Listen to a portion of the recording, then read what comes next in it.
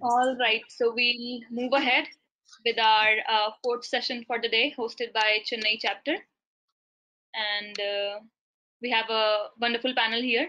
And Aishwarya is going to moderate it. And yes, before we start the event, I would like to thank our founding sponsor, Innovation Roots, which is a leading consulting and training service provider, helping organizations to achieve business agility and beyond. The leaders and pioneers of niche publishing services and is well known for content collaboration with global thought leaders, authors, and creators. For more information, please visit www.innovationroots.com.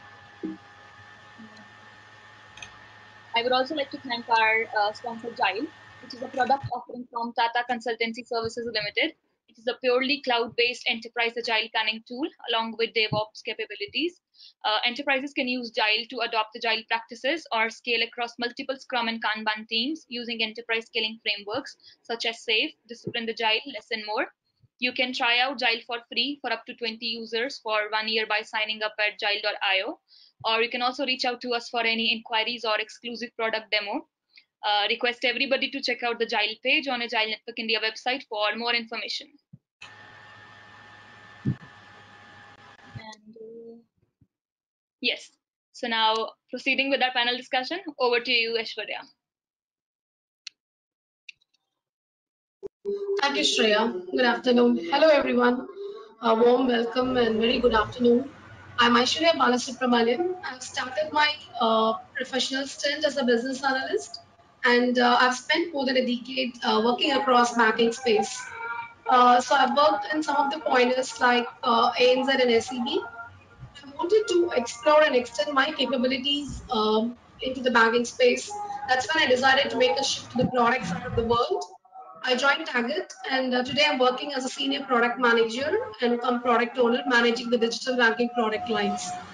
So on the personal front, I'm married. I'm based out of Chennai, and I have two sons, two boys, basically who keeps me running on my toes, a 6-year-old and a newborn. I'm passionate about being part of community. I'm a co-member in WIP, Women in India, product professional forum, and She Walk community, community to uplift other working professionals, and also be part of ANI, Chennai chapter. I'm glad to be moderating today's panel discussion.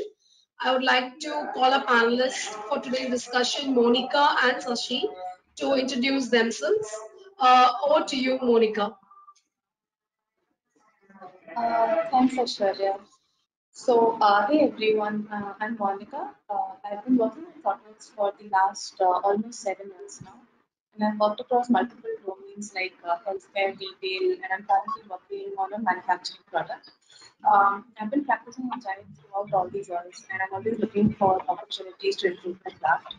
That's one of the main reasons I signed up to participate with the Agile Network.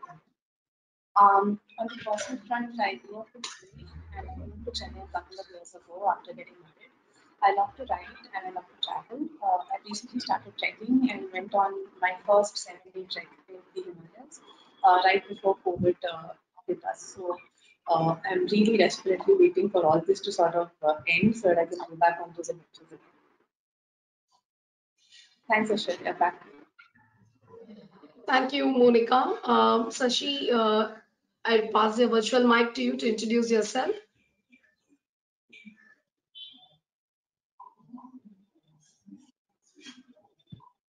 Sashi, are you talking on mute?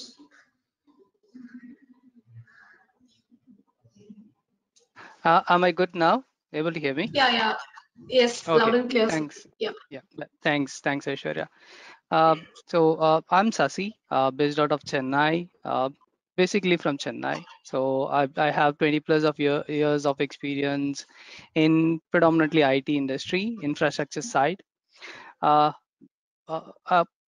from the Agile, so I have completed the Agile Kanban Train the Trainer session in 2018.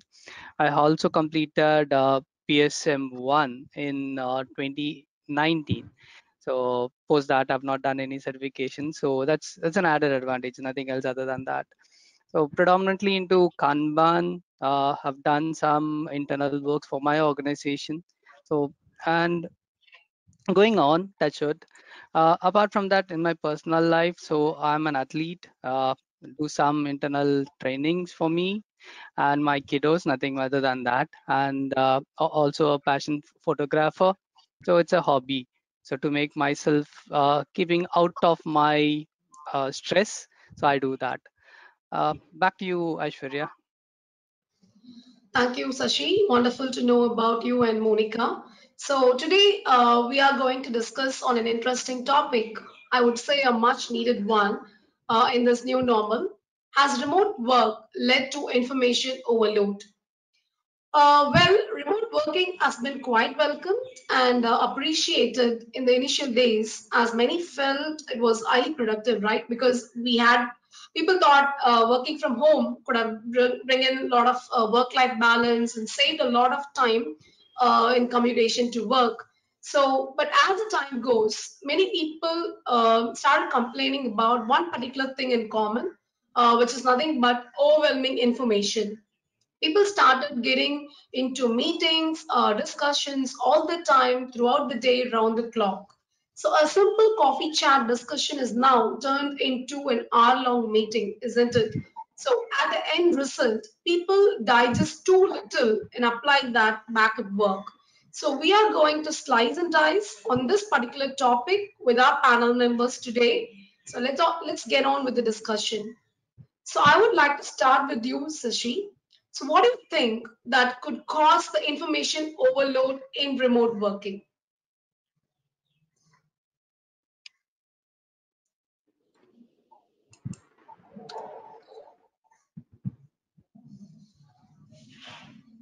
Sashi, we can't hear you. Okay, I'm sorry. Is it okay now? Yeah, it's fine. It's good. Okay, some network issue. Sorry for that.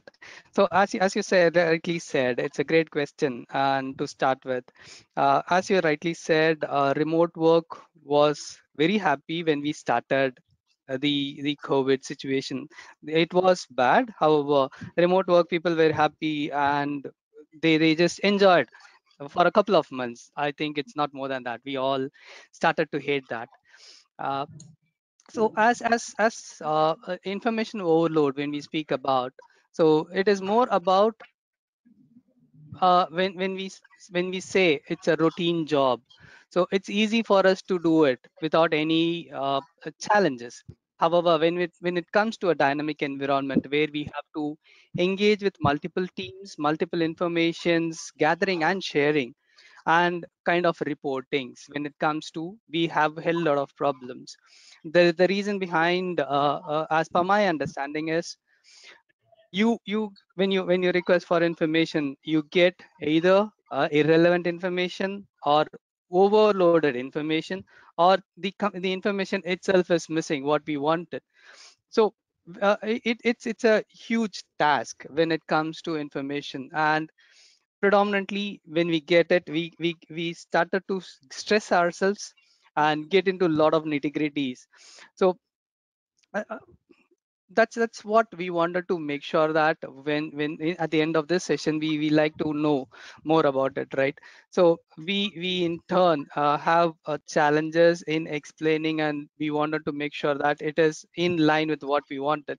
So that's the idea or thought from my side.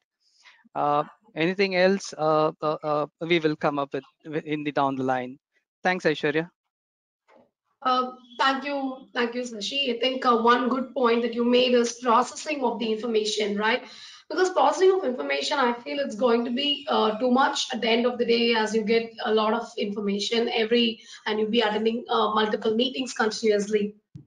So, in continuity of that, I have a question for you, Monica. So, what do you think about the consequences of information overload? We also agree that there's an information overload, but what are the consequences of that? Uh, right, thanks, Aishwarya. So, I personally believe that this whole thing about information overload is not something new. I'm sure it existed even before the lockdown when we worked together in an office environment. It's just that now in the current situation, it's getting a lot more aggravated and overwhelming, and hence it's super important to talk about it and to take steps to address it. So what I've observed is that in most cases, this over communication um, is actually well intended and it's done by design. So we all miss sitting across the same table or discussing about what's going on in office, what's happening with people who are not in your immediate work circle, like outside of the team, connecting with them. All of that are things that are missing currently. And as individuals and officers are also taking steps to correct it or to help the situation by organizing a lot of these forums, which often, like, although it's well intended, um, it often goes wrong if it's not executed well. And I think that is what's causing a lot of these issues. So primarily, I feel it affects two areas, right? I think it affects us on an individual level because the work that we either need to do for our team or things that we have planned to do for our own personal growth, all of this will get affected if there's too much noise and irrelevant communication that we need to process on a day-to-day basis. We will end up spending a lot of time trying to sort of comb through all of this and piece together meaningful information from it. So there's a lot of time that goes over there and a lot of headspace that is allocated to this whole thing. And as a consequence, it also affects the whole team's performance because just the way you are struggling with it, every other individual in the team is going through the same problem. So it affects the whole team's performance also collectively. And of course, we all know that the last 1 year we've all been working extended hours. Unfortunately, instead of productivity going up, it's not really improved a lot. I mean, yes, in the initial few months there were talks about how teams are performing exceptionally well, but I think that's slowly coming down with everyone getting burnt out. I think this is mainly due to this very problem that we're discussing. It can be very stressful and impact your confidence if you're not able to address it quickly and effectively. So yeah. Good point, Monica, when it comes to how to handle this information, right, and the consequences that you rightly pointed out. But are there any ways that how can we avoid and manage information overload?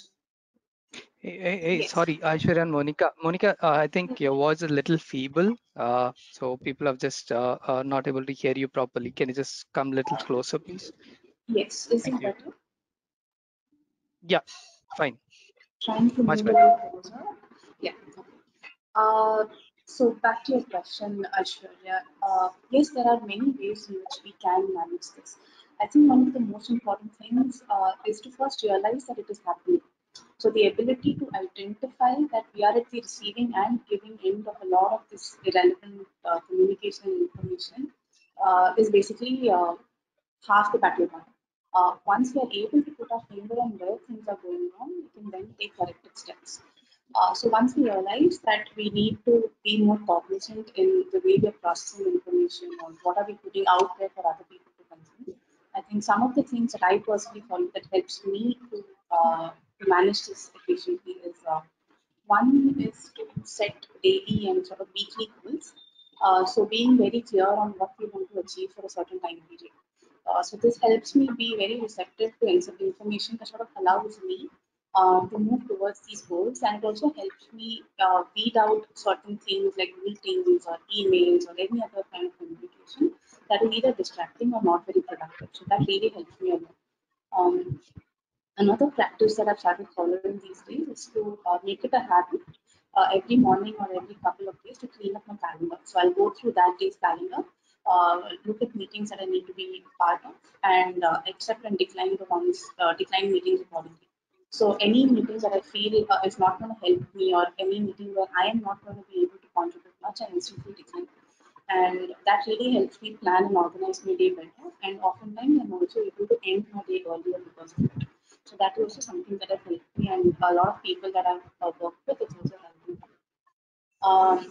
And speaking about meetings, I think it's also very important to avoid really lengthy meetings. So lengthy meetings are usually a consequence of not having an agenda, not being very clear on what are we expecting out of this whole discussion, not having the right sort of people in it.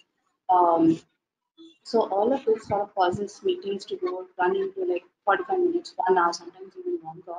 And most of the time, people are not even fluid into what's going on. So that's not really very effective. So it's always better to avoid that. Another thing that the team has been practicing is to follow core working hours for the team. So not just having shorter meetings, but we are also trying to avoid having meetings, let's say, for a certain set of hours, like let's say between 10 a.m. to 4 p.m. We avoid any kind of meetings unless it's super urgent or something. There are no planned meetings. This helps people to sort of focus on their work for like at least 4 to 5 hours at a stretch. That helps them be more productive. It helps them cut down on distraction. That generally helps. Also to be mindful of all the channels of communications. I think when lockdown came and we also are working from home, we sort of went on an overdrive creating like different channels of communication. So you already have your email and your office chat groups. Now you're also easily reachable on, let's say, WhatsApp and phone, and there really are no boundaries left. And that is also adding to a lot of noise and a lot of stress. So it's always very important to be able to say no and just not if there is a particular channel that's just adding to the noise, just don't participate in it or just stay out of it. I feel that's helpful. And another thing is to just give feedback. So if you feel that you're being asked to join multiple meetings but you're not able to contribute or you're not able to get much out of it, you can very just be upfront about it and give feedback. That helps the organizer also understand that they need to be a little more mindful in whom they're adding to the invite and whom they're not adding to the invite. And chances are a lot of other people also feel that a particular meeting or particular email or whatever is just adding to noise and it's not really relevant to them. And they're just not speaking up about it. So the more they see others speak up about it, then they will be upfront. And that can also help this problem to a great extent. That's a great point, Monica. I think one particular thing which I liked, and I would like to hear more about that, is this lengthy meeting. I think many people in the call can even resonate with that point because we all end up in attending meetings for a hour long or more than it extends the scheduled time, right? So this is a very common problems that every one of us are going through these days. So do you have any kind of an hygiene rules or best practices that to be followed while setting up the meetings, and what are the do's and don'ts, and whoever is going to attend the meeting, what are the things that they need to be prepared of? So can you just share your views, or what are you've been practicing, the points that you can share with us, Monica? Sure. Right. So one of the things I make sure when I'm setting a meeting or even if I'm attending another meeting is to always have a clear agenda and sort of expected outcome. So everyone should be very clear on why that meeting is being set. So always asking yourself a question that is this meeting needed and is this something that can be handled using offline communication? That itself helps to cut down on the number of meetings. Once you feel that no, a meeting is absolutely required, then having a clear agenda and expected outcomes and having somebody to facilitate the meeting to ensure that you are sticking to the agenda, you're not derailing, you're not digressing, you are sort of working towards those outcomes. It's very helpful. Also helps the team not go down rabbit holes. It's a very common tendency that a lot of people come together and start talking about things, and that enthusiasm will just sort of derail and you start talking about something in detail, but that may not really be very helpful in sort of achieving the goal of that meeting. So it's always important to be very mindful of what we're talking about and if it's really effective or not. Another thing is to make sure that you're inviting the right set of people to the meeting. Sometimes you're inviting too many people, half the people are not interested, it's not the topic is not relevant to them, so they're all zoning out. Such things is not very, it's not really very helpful to anybody. So always make sure that you know exactly whom you're inviting and whether they will have something to contribute or something to take away from the meeting. If not, then it's probably just better to make a list of all your, or just note down the main decisions or key outcomes of the meeting and pass it on to others in an offline way. That's usually a lot better than inviting everyone to a meeting. Also to be very respectful of people's time while creating and sending invites. Make sure that it is within their working hours. You're not creating a meeting too late in the day or too early in the day, especially if people are working across time zones. So just general just courtesy, just to respect other people's time and stick to the time. If you set a meeting for 10 a.m., be there at 10 a.m. All that really helps. Um, and of course, whatever can be communicated offline, please do so. And these days, you can also record meetings. Sometimes it's helpful, sometimes it's not. So take a judgment call. If you think recording meetings can be helpful to other people later on, go ahead and that also helps. Yeah, thank you, Monica. So I think, nicely summed up all the things that we should be following as an hygiene rules. One thing which is coming very popular these days is no meeting day. That could be one of the options that many organizations are trying to adopt to, because just to stay focused without any meetings, this could bring a lot more productive and also kind of giving a self time for all the individuals. So one particular thing, what I personally follow is I follow a scheduled time to check on my mails and or any of the alerts that is coming from different communication channels. So without responding to every ping and dings that come that could avoid distraction, and help me to stay focused. So we talked a lot about self discipline, and so one thing that comes to my mind is like how to avoid drowning into these informations. So how can a team they can stay focused without any distractions? So let's hear from Sashi. What are your thoughts around that? How can you make the team stay focused without any distractions around? Hey, thanks, Aishwarya. That's one good question. So, because when it comes to team or self, so we need to make sure that we are focused so that our productivity is good. So, in recent times, yeah, as we are doing work from home, predominantly our distractions are coming from either our mobiles or our home members, right? So so what I normally do or I tell my team is to focus on less, which means that do not take everything which comes to your plate. So focus on what is achievable. I rather than taking everything and piling up the plate. So do that. The second thing I like to do is keep a to-do list, as Monica said. So we need to have a to-do list so that we know that what we are going to achieve for the day, and then what at the end of the day, recheck on our list and see which is done, which is not done, and take it to the next calendar day and make sure that you prioritize the to-do list so that you know what is priority and what is not priority, because we do not want to give something which is of less prioritized work rather than keeping hold on the prioritized work. So as we mature day by day, we wanted to make sure that that is achieved so that there is no showstoppers to our business. So in our remote work, that is one thing which need to be done. The reason behind I'm telling that is if we normally sit at office, we know who is next to each other and there will be helping hand. But now as we are not in that situation, we need to make sure that we utilize the knowledge what we have gained. That is one more thing which I normally tell my team. And the next thing is embrace the constraints to make sure that you overcome that. Previously we have some people who can help us. However, now you as a individual, you have to make sure that these negative stuffs do not overtake your strengths and discourage you more than you start working on it. So those things are the best things. As Monica already said, please make sure that you attend the meetings which is required. Which is not required, make sure that you either tell them saying that it is not your cup of tea or you're not required, and make sure that your presence is available there.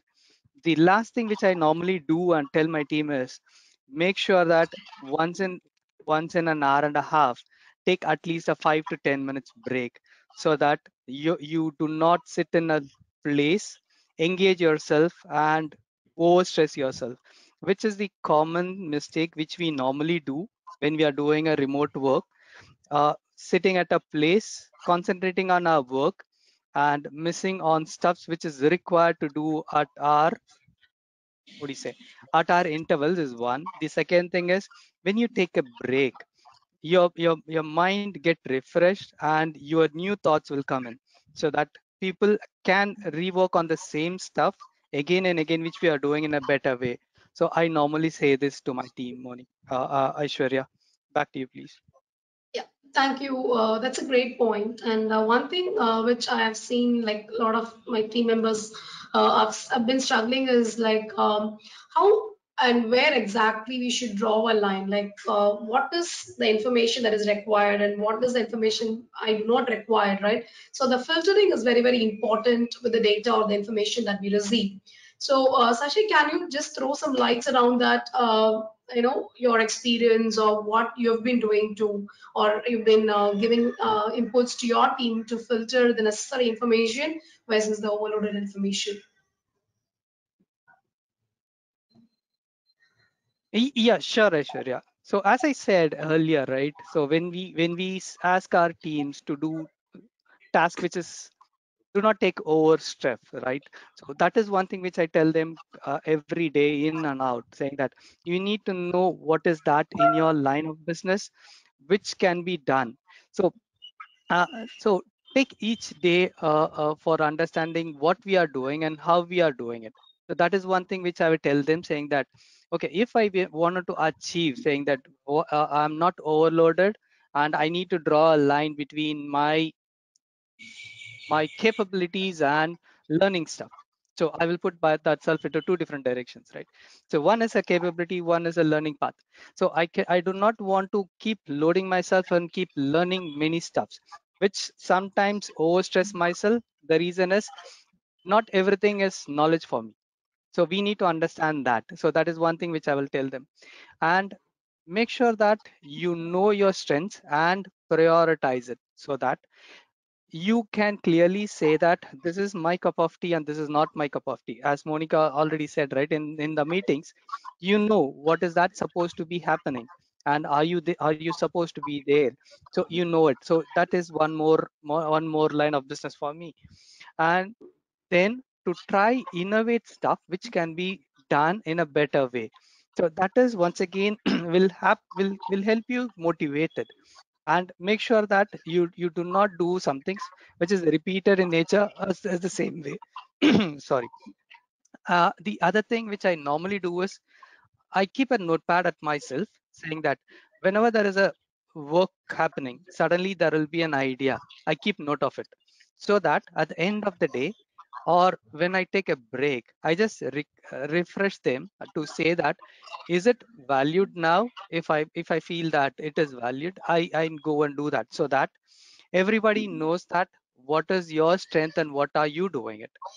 And make sure that you either organize yourself at the start of the day or at the end of the day, so that you know your to-do list, you accomplished what, you missed what, so that the next day you do not take something which is not in your priorities.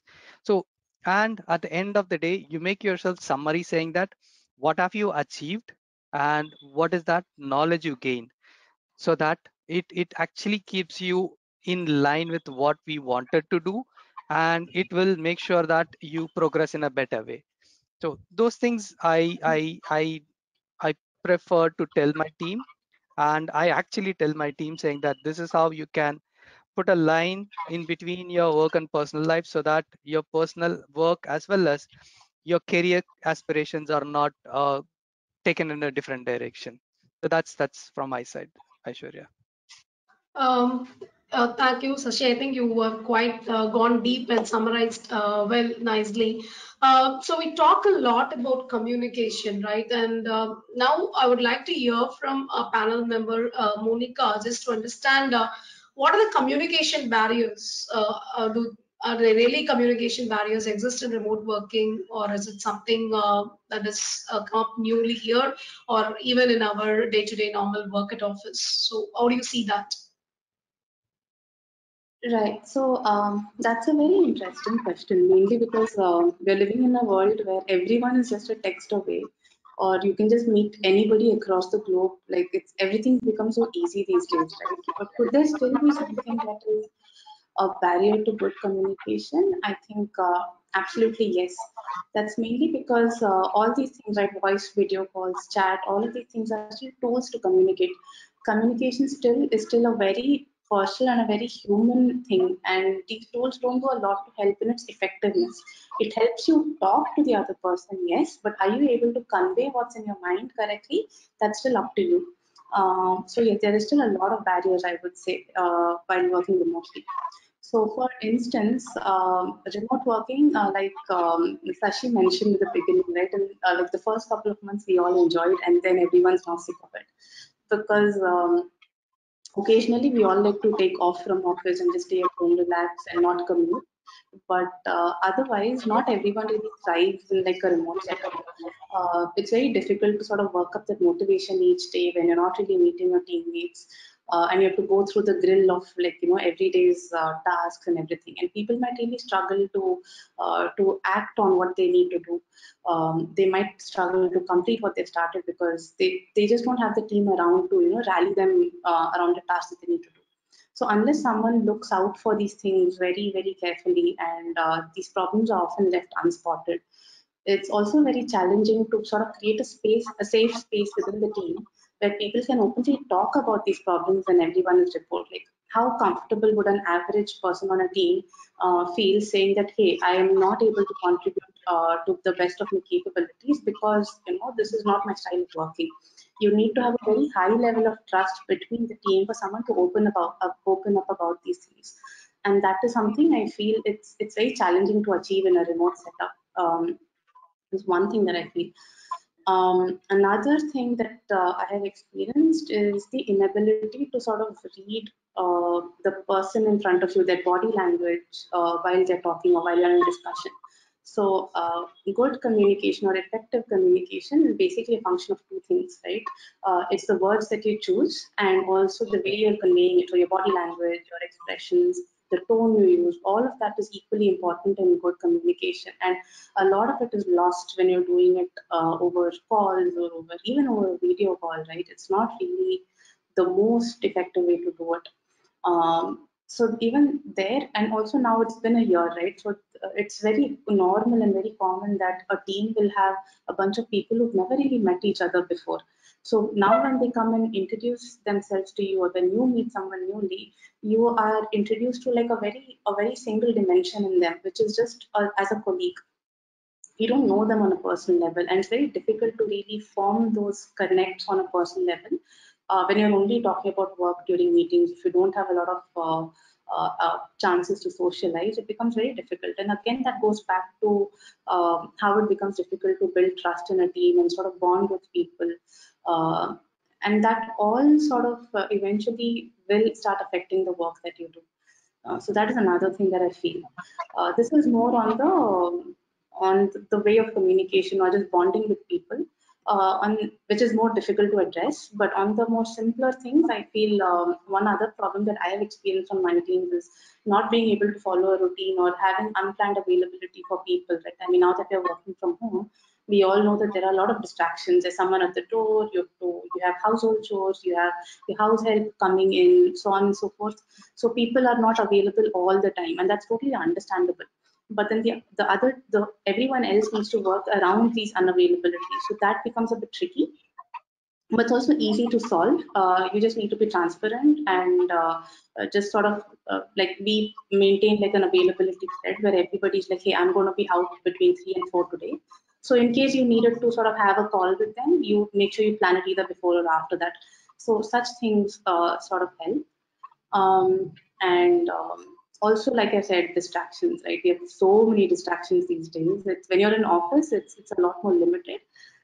These days, you have family, you have your kids screaming around, you have it's just a lot of things, and handling all of that, I think, does impact your ability to effectively be there for your team. That's definitely a problem. Back to you, Thank you, Shreya. Monica. Yeah, thank you, Monica. That was really wonderful. And one thing that I would like to, extend this question as we, talk a lot about communication, right?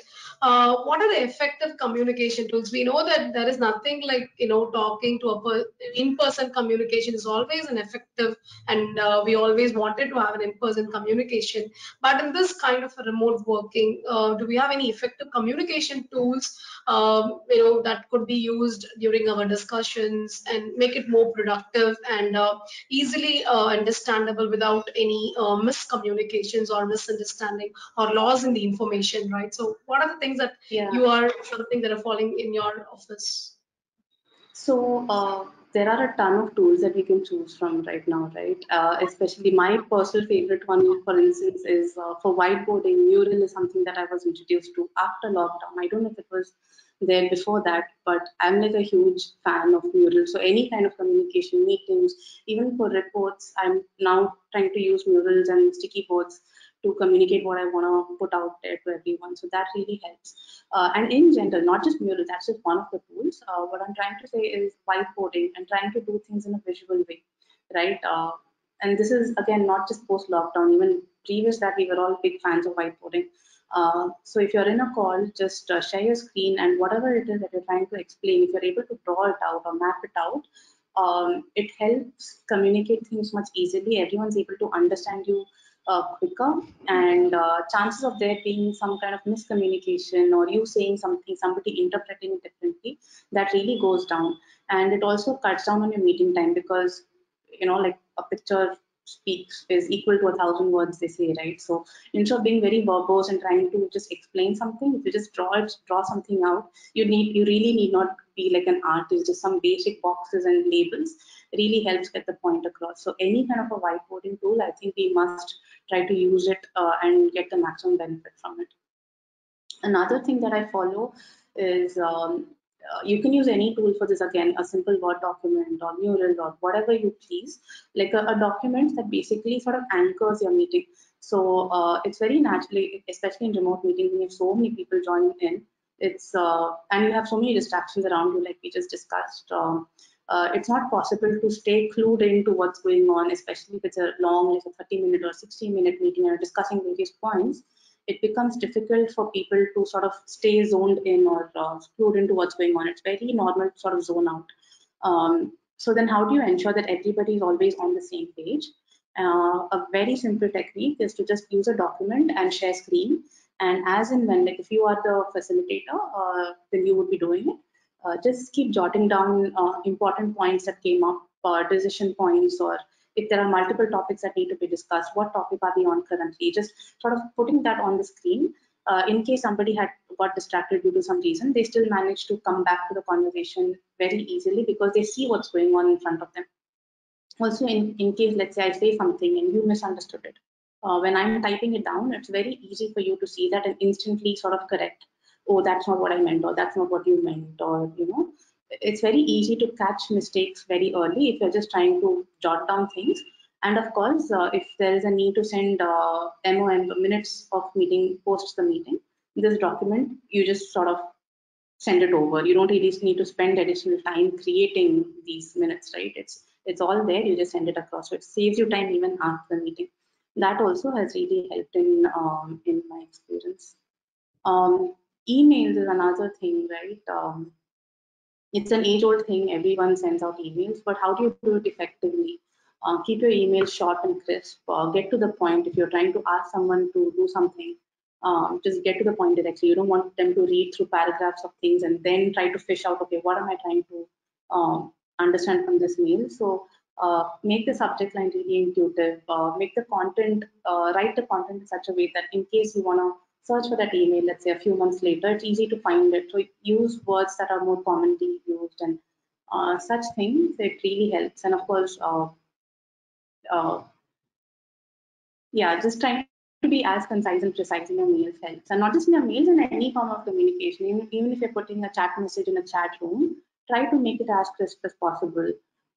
Try to make it searchable, all of that. And don't try to spam things.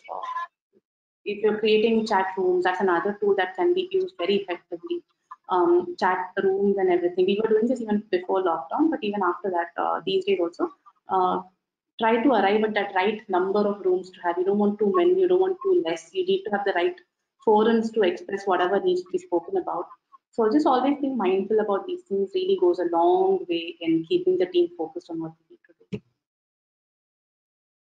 That's a brilliant sum up, Monica, from your side. I think you touched upon all the important areas, like how to keep things very simple, and also the use of jotting down the points during the meeting. That's a very great point, because you need not spend additional time and energy in coming up with an MOM. That's a very good point.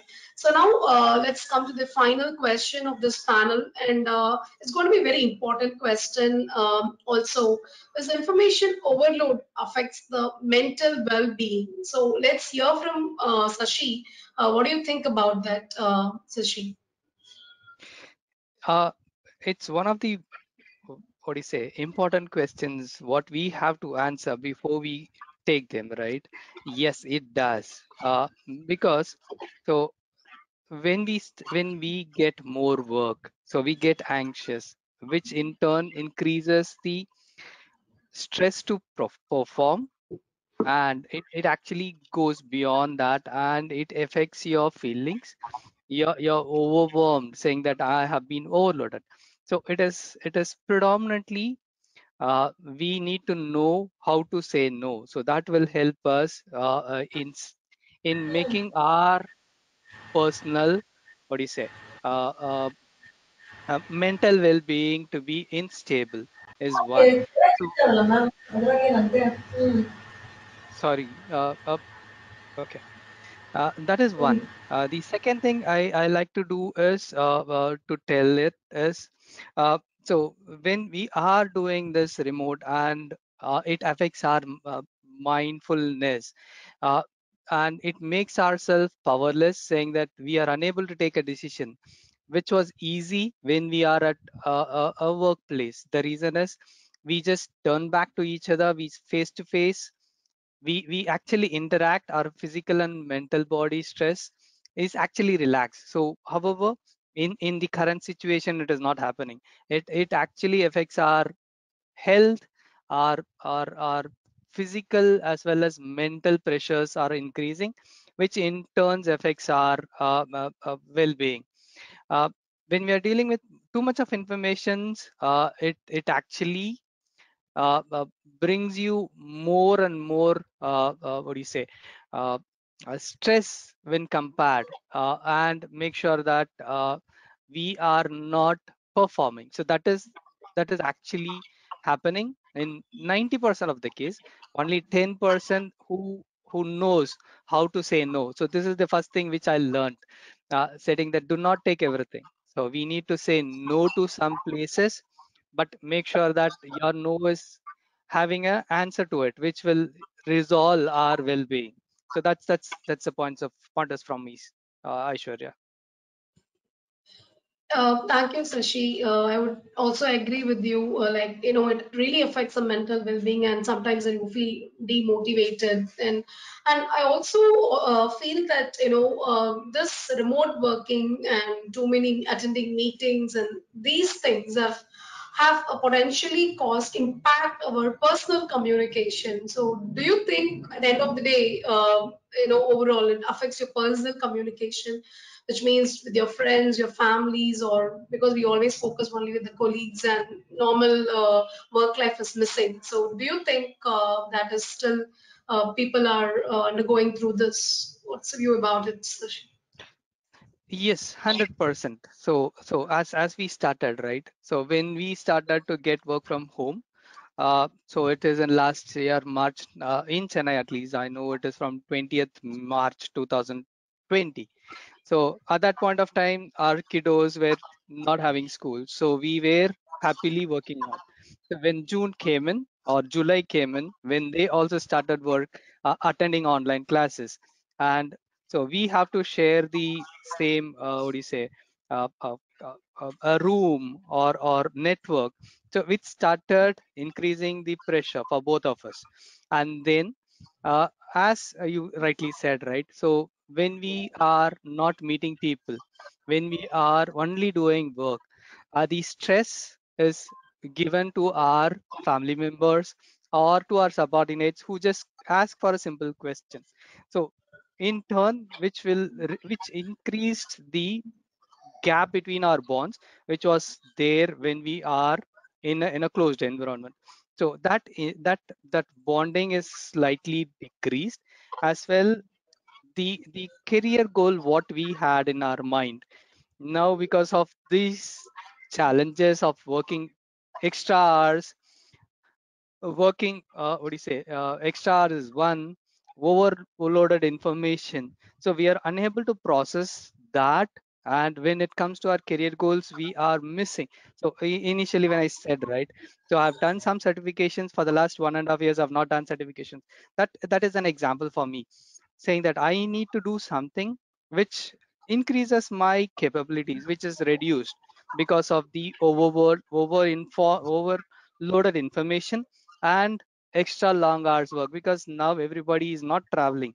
At least for me, I used to travel 1 hour to office and coming back 1 hour, so 2 hours of travel is reduced.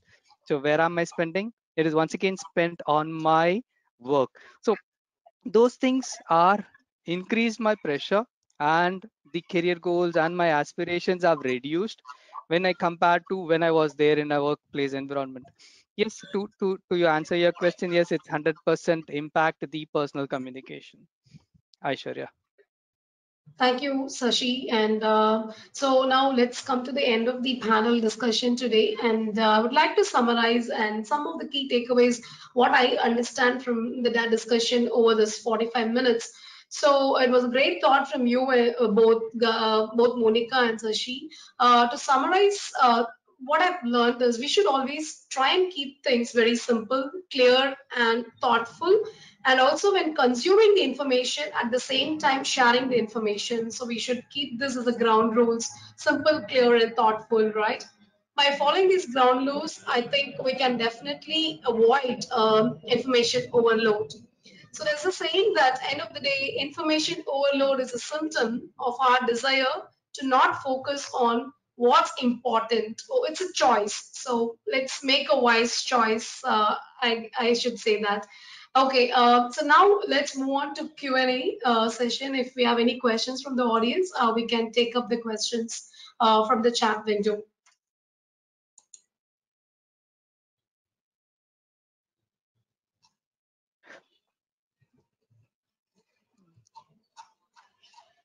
Yeah, there were some questions. So in the chat window, I answered some, but let's rephrase them again. Aishwarya, you want to go through them? Yes, I'm. Okay. Okay, there was one question from Inderjeet, if I pronounce his name correctly, sorry. Uh, what can we do when the project manager wants to work on non-performing engineer, assigning multiple tasks parallelly? So that was one of the question. So Yeah, you want to uh, answer, Sashi? You can go ahead, yeah, I please. have already answered it. So what I see, this is how I work. So when somebody is not performing, and when the management or a project manager asks us to give more work so that they are also in task. So what I normally do is I know my team's performance or that person's performance. So I normally select tasks initially. So I will not every day, right?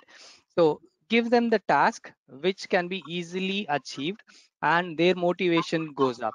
Because when you keep giving something which is not capable of, their motivation goes down and their non-performance still goes bad. So normally I do that. Secondly, some task which I still assign, which is of higher caliber, but I make sure that I keep track of it, what I have given, and also have a checkpoint with that person saying that how are they doing, what is that help we wanted or he wanted, so that I keep them involved and make sure that they understand what is that they are doing, so that their caliber also increases. This is the way I normally do it with my team. Is that answers your question, Interjit? Does it make sense? Um,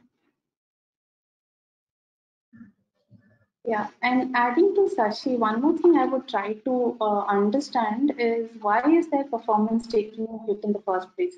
So let's say you are another member on the team, try to establish that comfort level with that person so they're able to even talk about what is so nobody wants to do badly, right? Nobody is joining your team to not contribute. So there must be maybe is there something going on in their personal life? Is their health suffering due to whatever reasons? Are they being given work that is out of their comfort zone? Even understanding what is the root cause, that goes a long way in then trying to rectify it also. So yeah, and giving feedback also helps. Like sometimes people may not realize that what they're doing is not up to the mark, and that it's probably impacting the team's deliverables. So also giving a feedback and making them aware of what is what is the expectation that you have of them, what is it that their role is supposed to do. That also really helps a lot.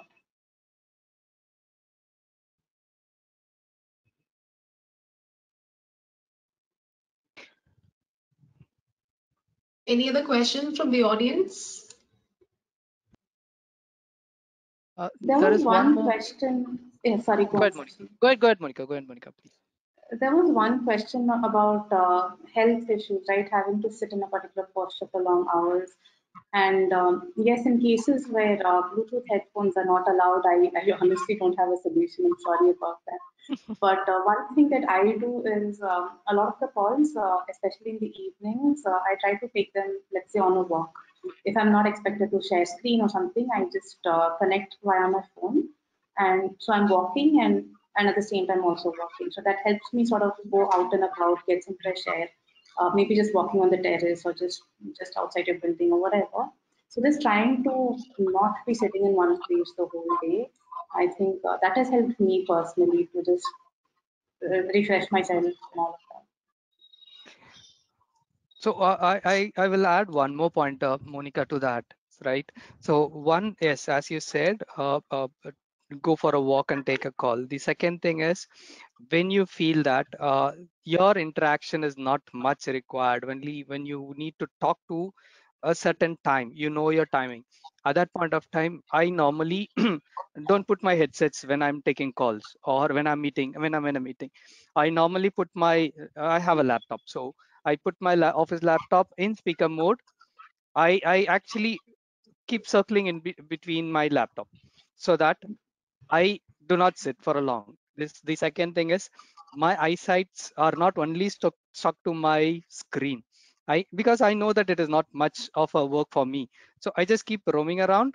And when it comes to my pointers to be discussed, then I switch to my headsets. Otherwise, normally it will be on in speaker mode. So that's how I normally do not sit or focus on only my screen. Still, I use my glasses, so that's a different story. So what? Make sure that you do not concentrate in your screen for the 24/7. So that's how I Yes. normally do it. Yes. Maybe just to add to that, this might sound funny, but what I have started to do is after the initial 1 2 months, I started to multitask. So when I'm on a call and if I'm not required to type anything or share my screen, like I said, if I only need to talk, then that's only occupying my mind, right? At the same time, I could also take care of some household chores, like let's say it might sound silly, but let's say folding clothes on the side or such things. It kind of breaks the routine. It kind of breaks the monotony. You're not always looking at the screen. You're always not so focused into your laptop. You're also looking away. You're doing other things at the same time. So even multitasking and using your time effectively, that goes a long way in sort of staying stress free and not letting this whole remote thing impact you a lot. I like to add one question. So, which was Deepak's question. So his question is, like being a Scrum Master role, if your leadership is asking you to learn technical aspects as well, how do you see this? I try to make them understand, but okay. Uh, First thing I like to add here is any learning is not going to go for a waste. So that's the first thing which we need to keep it in our mind. So it can be technical, it can be non-technical. Please make sure that it is a knowledge for you, right? So in my organization at least, so we have come up with saying that there is not going to be a single skilled person. So we have a T-shaped skill. So when we say T-shaped skill, one, you will be core deep into it, which is your strongest area, but still we need to have multiple knowledge, so that as a scrum master, giving the same example, right? So if you're in a environment where two or three different apps are used, so we need to understand those apps. So at least for that, we need to know them, not in depth, but to a basic extent, right? So giving this, giving my example. So I'm a Kanban trainer. I'm a Kanban certified professional, but I learned Scrum. The reason is, so Scrum and Kanban doesn't go hand in hand. It is two different entity, but now we are calling them as a Scrumban. So I need to know what is Scrum. So that is how, so so it is not technical, but I know what is basics out of it. So that is how I feel. When you're asked to do something, when you're asked to learn something, do not have a mindset saying that it is not going to help me. No, nothing like that. It will help you in one point of time. So put it in a positive way, and put yourself saying that, okay, that is a learning for me, and that's a knowledge for me. Put yourself in that hat. It will all work to you. If we put a negative saying that it is nothing to do with me or my role, so it is not going to work for you. So put yourself in that positive hat or positive thoughts, so it will 100% help you in one day. And in current situations, so there is nobody will have a single skill will be taken for a work. So you have to have a multiple skills. So that's the learning for me, and that's how we have been trying our teams also to do it. So that's the point from me. Aishwarya, Monica, and if you just add to it, please. Yeah. So I feel learning these other the technical aspects of your project, right? It's not even something that might come in handy in the future. What I have experienced is my very first project, right, was a highly technical one. When I just joined my current organization, it was super technical. There was hardly any user interface, and the first few months, everything was pretty fuzzy for me because I was playing the role of like a business analyst and an iteration manager, but I wasn't able to really understand the work that the team was doing. And but then I was forced to learn that. And what I have experienced is that it's not just something that will help me sometime in the future. It helped me play my current role much better. I'm able to understand the roadblocks the team is facing. I'm able to understand the language the team is talking. It helps me plan the sprints better. It helps me understand dependencies better. So always sort of understanding the other nuances of what the team is working on helps you be a better Scrum Master or a better iteration manager. So yeah, I would say do go out there and give it a shot. If you still feel it is not aligned with your long-term goals, if you still feel it's not going to help you, then I feel maybe even having a word with your manager, being more assertive about what it is that you really want to do in the long run and how this is not helping you in any which way might also help.